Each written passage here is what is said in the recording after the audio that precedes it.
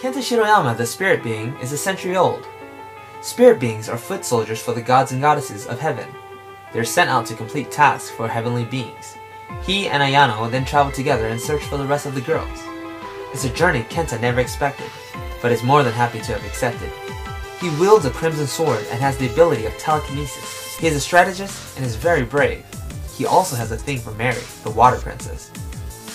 Ayano Matsumoto is 19 and wields the element of darkness. Thanks to her ally Kenta, Ayano became one of the first princesses ever, and now she assists Kenta in finding her remaining team members. She and Kenta have been together for over 10 years. Then and now, Ayano continues her missions with bravery, confidence, and with an occasional grin. Ayano is a tracker, able to sense people in the air based on their spirit trail. She is a princess with heightened hearing, smells, and reflexes. Even with Kenta, her trust is reserved. However, the princess she trusts fully is Stella. Mary Kagami is 16 years old. She wields the element of water. She is the younger twin sister of Sazuma. They are complete opposites. Mary is kind-hearted and always smiles, unlike her sister.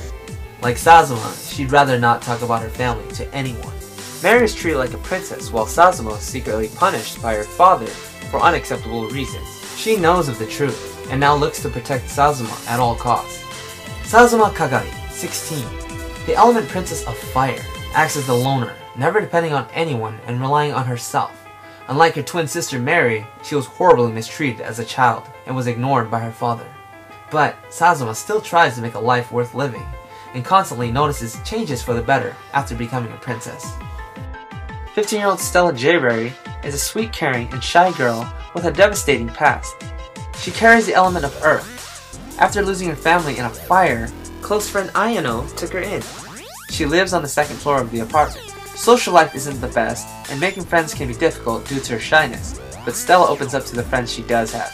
To her, that's more than enough. Hiroko Kotani is 17 years old and is considered the party girl. Her power is the element of wind. She is loved by many, but rather hang out with Sazuma and the others. Like her element, she is free and whimsical. Thanks to the privilege of becoming a princess, her dreams will become a reality. Hiroko and Reiko are like sisters, and they are more in common than they realize. She soon gets close to Damon, a spirit being that later joins her cause. Reiko Takeshima is the 17-year-old drama queen who holds the power to ice.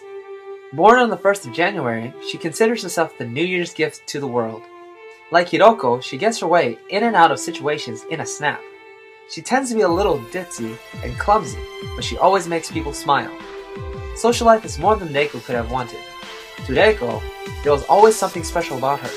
She knew she was different for some reason, but it wasn't because she was New Year's gift to the world. Becoming a princess has opened her eyes to the truth. Yumiko Honozoro, only 12 years old, possesses the power element of light. Yumiko lives in a moderate lifestyle. To her, friends, family, and the occasional adventure are enough for her to be pleased. Even though her friends are older than her, Yumiko is a good friend with Sazuma and the others. She's very patient and well in tune with the supernatural world, and also carries healing abilities.